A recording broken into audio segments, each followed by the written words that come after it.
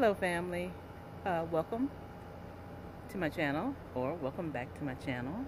I'm coming to you from my patio. I'm just out here having a little snack, after work snack of apples, and checking on my container garden. It's still a work in progress, so let's go check it out. It's I've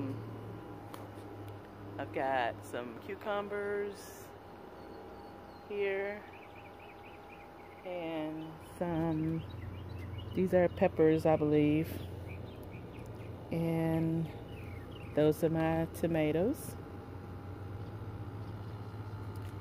and more cucumbers, and some peppers, and my onions.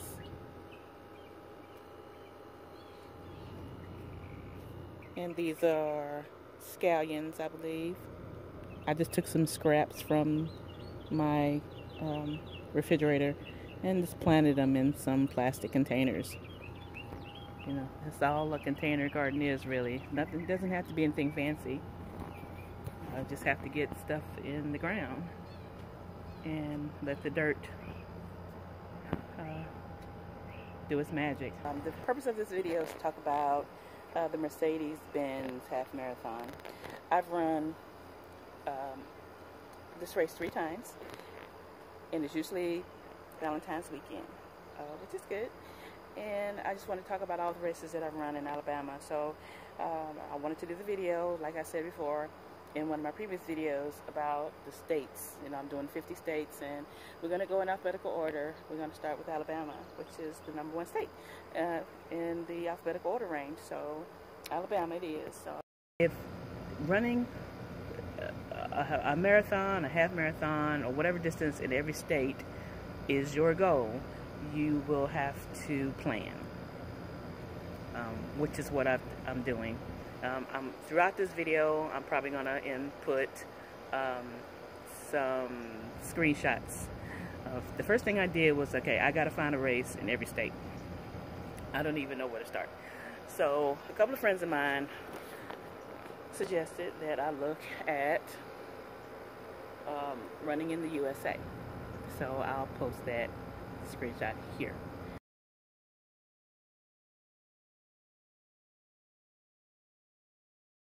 Running in the USA, and running in the USA gives you a list of races in every state, whether it be 5K all the way up to ultras. So you can check that out. It's called Running in the USA. There's also another website called halfmarathons.net.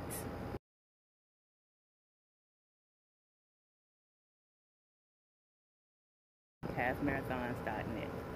So that is another good one, but I prefer running in the USA.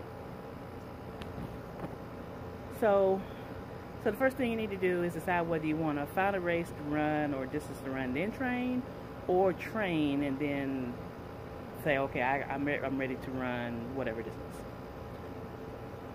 Like I said, I decided to just pick a race, which was a half. That was my goal, and this was about 6-7 years ago. Yeah, about 6, 7, 8 years ago, and I said I'm going to run this race. It was a half marathon. It may have been maybe 6 or 7 years ago instead of 8, and I trained for it. But since then, I've increased my distance all the way up to, you know, doing back-to-back half marathons on the weekend, like run a race on Saturday and then also do one on Sunday. And then I said, well, heck, let's just do a marathon. So I trained for the marathon.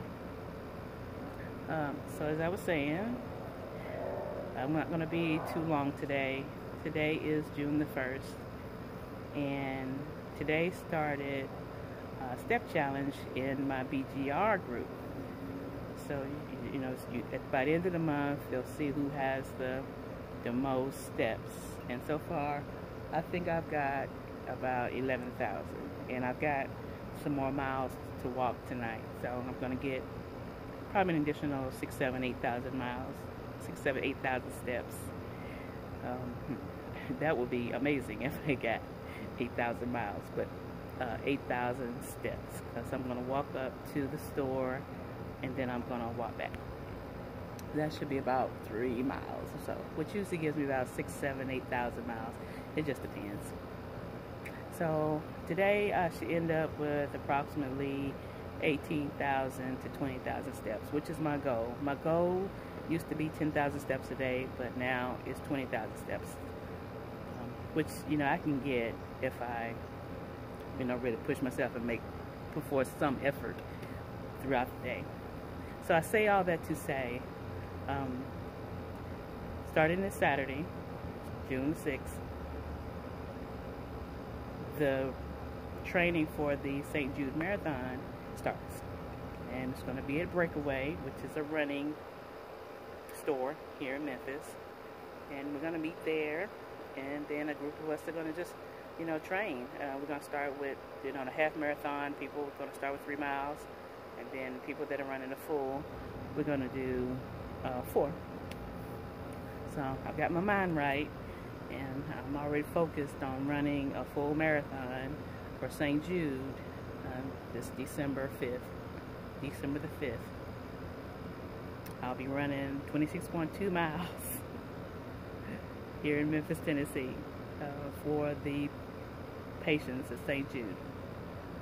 It's a great cause, and oh my gosh, lots of people come into town, but you know, based on the COVID-19 pandemic issue, we may not get as many people in town.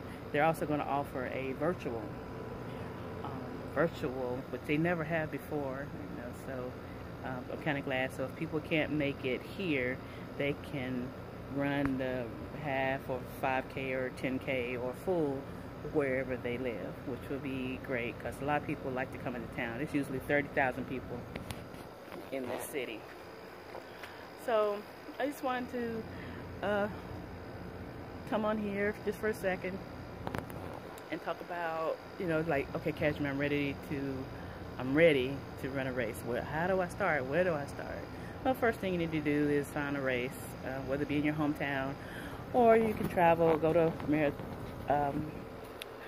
Running in the USA or halfmarathon.net, and that will get you started.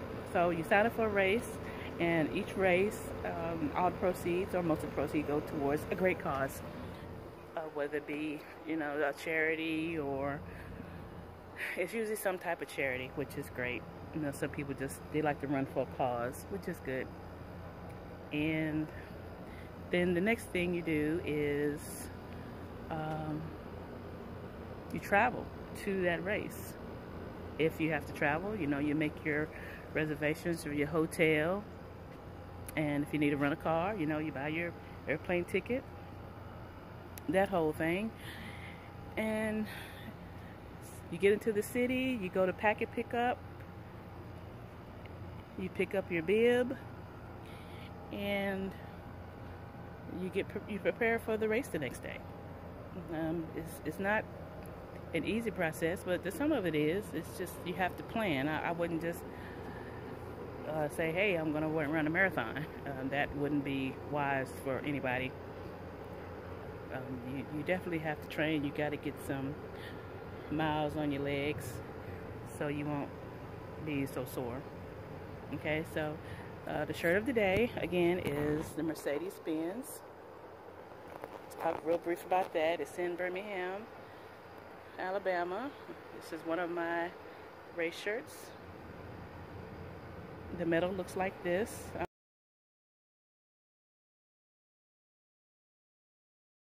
I'm going to input a picture of all the medals that I've gotten in the state of Alabama. I've run in Tuscaloosa, Huntsville, and Birmingham a few times. I think that's all the ones in Alabama. And I've got medals, and I'll show you those. I'll put a screenshot in there somewhere in this video.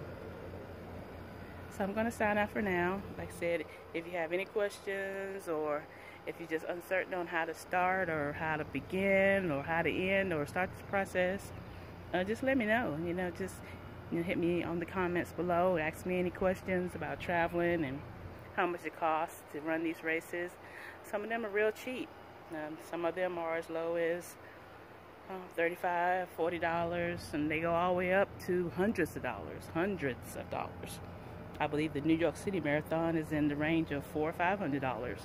The Marine Corps Marathon is $400.